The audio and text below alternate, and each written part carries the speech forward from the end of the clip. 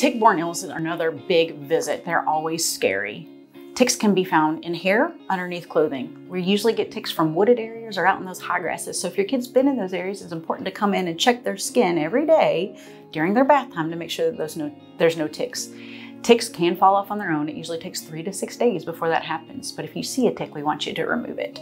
We want you to use tweezers. Don't use the credit card or the alcohol or even a lighter to try to remove those ticks. We want you to take tweezers, get them at the body, close to the head, and lift straight up.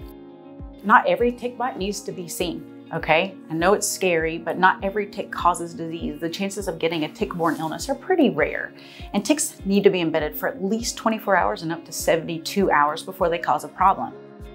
Things that are scary with ticks: fever that lasts past 4 days, big-time headaches, neck pain, joint swelling or redness, or those bullseye rashes that happen at the site of the tick bite. All those things need to be seen by the pediatrician.